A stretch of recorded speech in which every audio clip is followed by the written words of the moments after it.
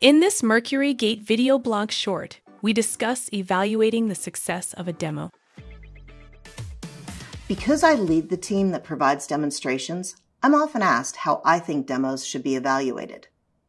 Now, many people think that seeing vendor demos are similar to interviewing candidates for a job.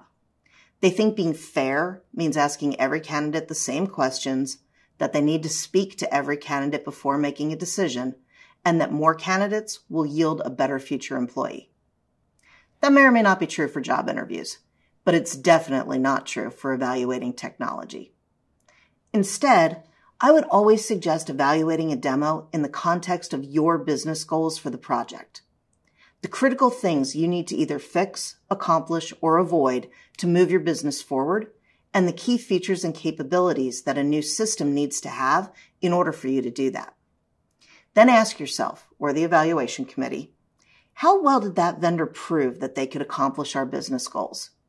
Did they tailor the demo to what we need? Did they connect the dots between how their system works and how it drives our outcomes? Do I have confidence in them? If you can answer yes, then go sign today. Seriously. But if you answer no, take a minute to review the criteria or guidance you provided to the vendor prior to the demo to determine if it was an articulation error or a personalization error.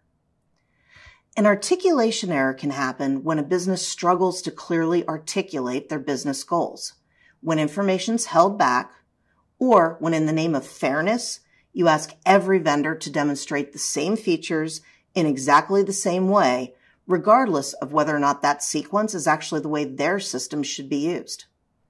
It's imperative that you share your business goals and success criteria with vendors, and then give them the freedom to personalize their demo to you. In other words, tell them what you need to accomplish, and then allow them the flexibility to show you how they'll help you do that.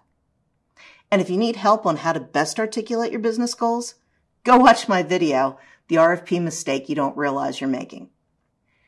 Now, if you accurately articulated your business goals and a vendor presented a demo that ignored your needs, then they have made a personalization error, and that vendor likely isn't right for you, either because they didn't understand your needs or didn't have a way to meet them.